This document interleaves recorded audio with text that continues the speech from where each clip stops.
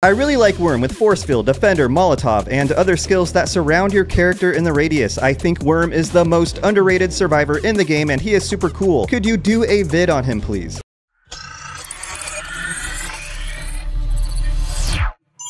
When you unlock Worm, you will get the Listening Bug skill that unveils enemy weaknesses and increases their damage taken. It's essentially like a force field around Worm. And when an enemy steps inside that force field, they will become weaker. At 6 stars, Listening Bug can be upgraded to Sting Up, raise Sting Up meter to force enemies to retreat. And when you take things a step further and awaken Worm, you will get the Dauntless active skill here. This gives you a button that you can press that will increase your movement speed and reduce your damage by 50% for a few seconds. Not only that, you will get the Lone Hero passive skill, and when there are fewer than 3 monsters on the map, crit damage is increased by 10%. A lot of people like to use the Lone Hero Teamwork passive skill against bosses. You can boost both of these skills the more you awaken Worm. Alright, here's Worm, let's go. This is chapter 165, and we have the Listening Bug. Carry a Listening Bug to discover enemy weaknesses and increase their damage taken. Now we have this blue force field around us. It looks like radar, it looks like sonar, and when an enemy steps inside of it, we can deal more damage to them. They will get these shields above their heads.